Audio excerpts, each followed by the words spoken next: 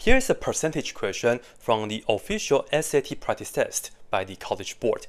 It says, the result of increasing the quantity x by 1800% is 684.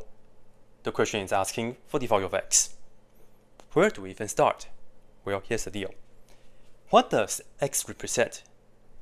Well, it says the result of increasing x. So we originally have x, and we're going to increase that.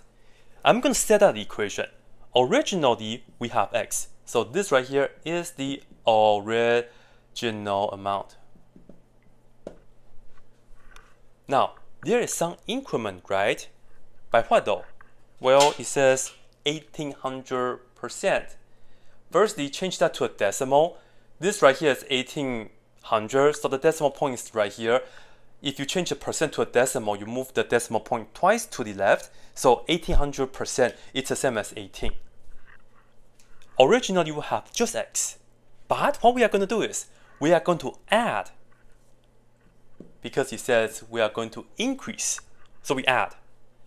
Not just 18 though, we don't just add 18. And we don't add 1800, no. What we are going to add is 1800% of the original. So we will have to multiply that by x. This right here means 1800% of x, which is the original. So that's why we add the 18x. And then the result is 684. And that's the equation that we have to solve. Again, original plus how much that you're adding, and this much is 1800%. That's what the 18 is for, because that's the percent as a decimal, times the original amount, 1800% of x. Make that equal 684.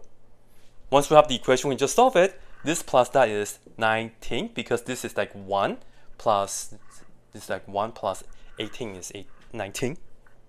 And then the x, it's equal to 684. And then let's just go ahead, divide both sides by 19, cancel. And you can use a calculator on the SAT, or just do it in your head or so. The answer for this right here will be 36. And that's the answer.